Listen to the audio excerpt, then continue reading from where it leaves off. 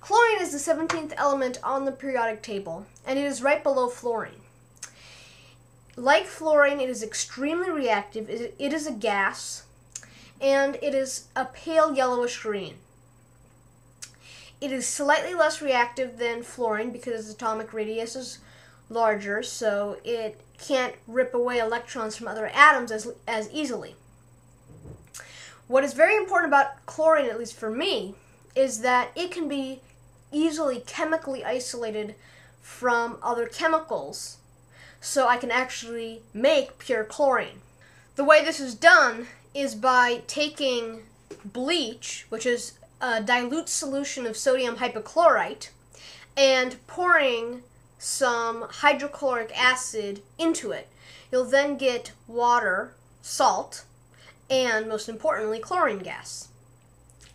Chlorine gas was used as a poison gas in World War I because it is a very heavy gas, so if you let it out and the wind was blowing in the right direction, it would blow across the field into the enemy's trench, settle into the trench, and then their trench would be full of chlorine. What happens if you inhale chlorine is that your body will actually your lungs will actually generate a fluid, and you'll end up drowning in your own fluid. So this was a very, very powerful poison gas. However, if the wind changed direction, then it would be used against whoever was letting it out. So about equal numbers of people died on both sides of the chlorine.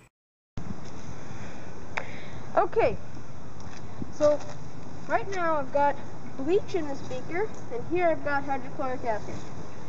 I'm going to take this steel wool right here, heat it up in a propane torch off camera, squirt in the hydrochloric acid, generate chlorine gas, put the steel wool above it where the chlorine gas is coming, the hot steel wool above it where the chlorine gas is coming up, and then have it make iron dichloride and trichloride.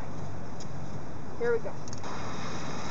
Okay, I've got hot steel wool making chlorine.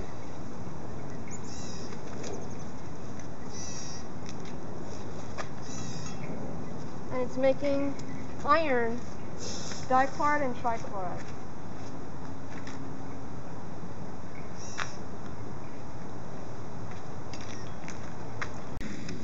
Now you can really see the solid precipitate of iron 2 and iron 3 chloride inside the Erlenmeyer flask. A lot of it came up as a gas, or as particulate matter in the air. But once the iron dropped into the hydrochloric acid, because I had excess hydrochloric acid, then instead of reacting with the chlorine gas to form particulate iron chloride, it reacted with the hydrochloric acid to form hydrogen and solid